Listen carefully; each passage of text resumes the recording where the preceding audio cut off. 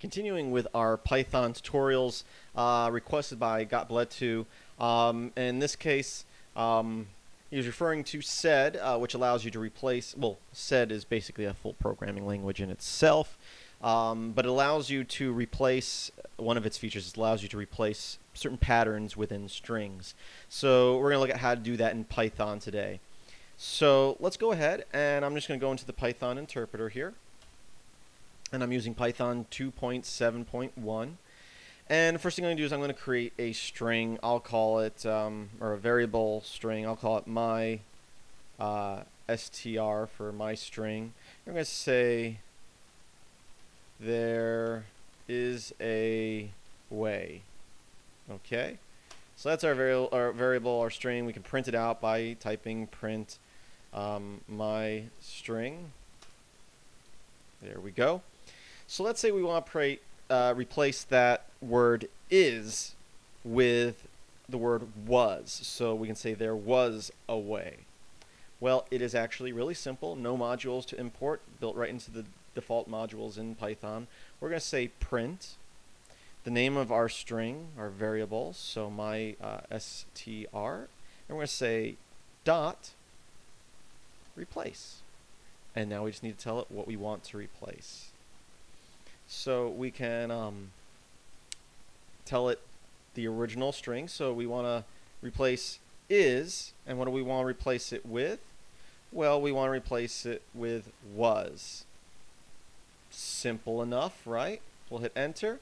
There was a way. Now the string, my str, we print that out, still equals there is a way. We haven't changed the string, we just printed it out different. We used the string function of replace, replaced it, but only in printing it. Now if we wanted to change the actual string, the actual variable, we can say my string equals my string dot replace is was. And we might do that here in a minute, but I want to give you another example here.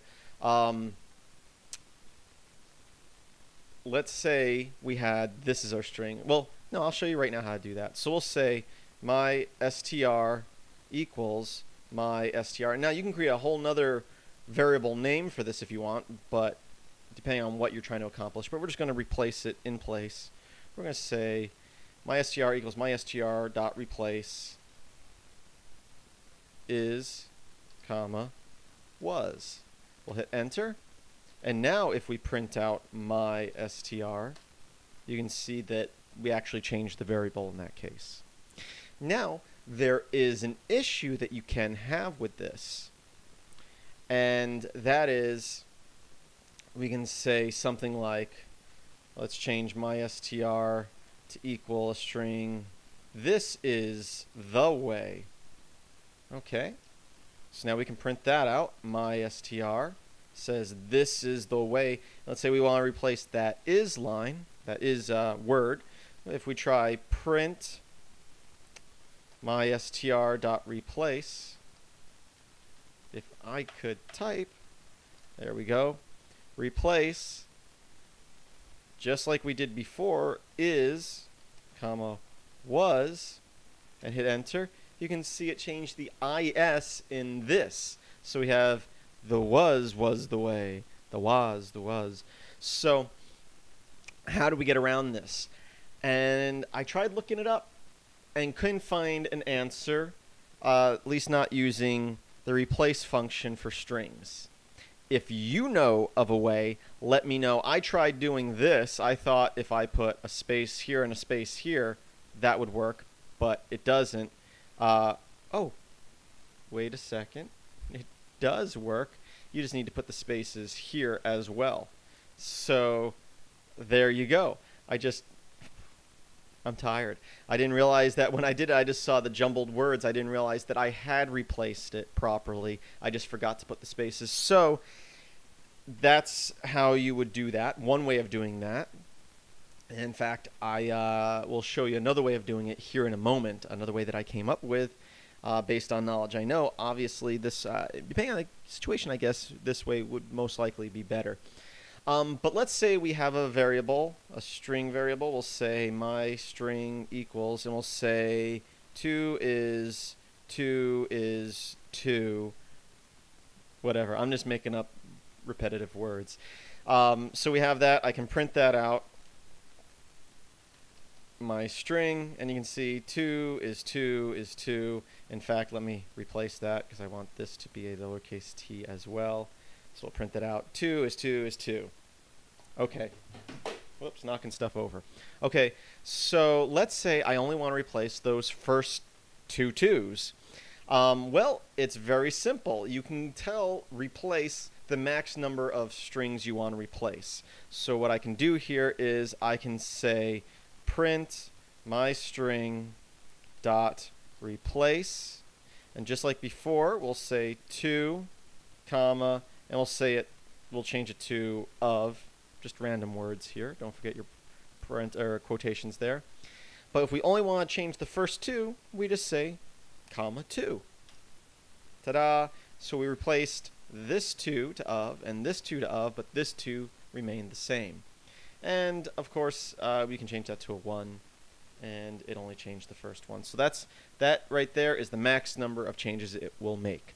Now, on to another way. Let's say you didn't know about the string replace. Obviously, it's built into Python, so there's no reason not to use it. But let's just say, just for fun, we're going to look at a different way of doing it. So what I'm going to do here is I'm going to say, once again, my string equals this is the way. So we have that issue that we have is and this both have is in it.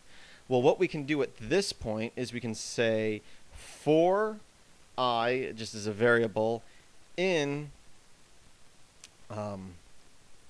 my string dot split. If you remember our split tutorial, which is kind of like cut, we can say split at any spaces.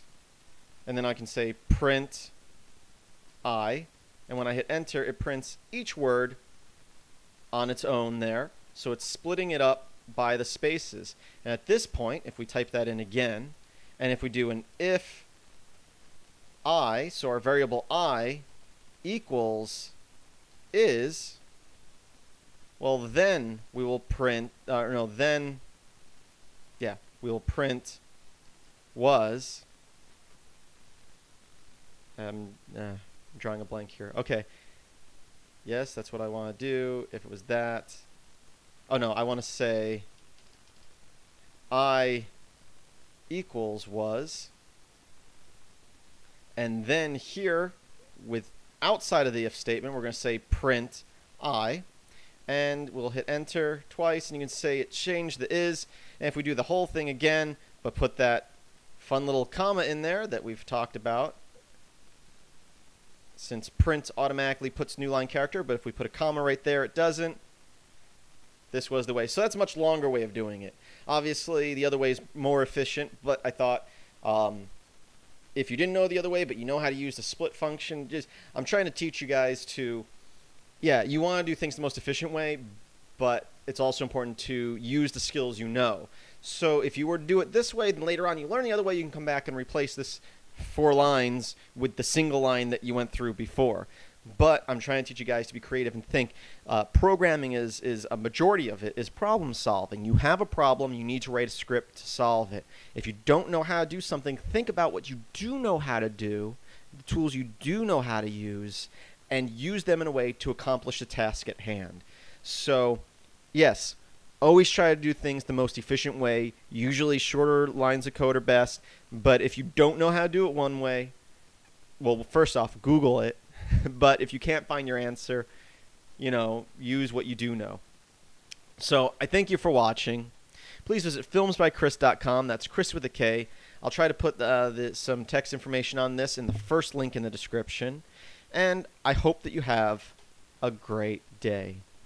Oh, and also check out the annotation that is, we'll have the playlist for the rest of the tutorials in this short little series we're doing. Thanks for watching.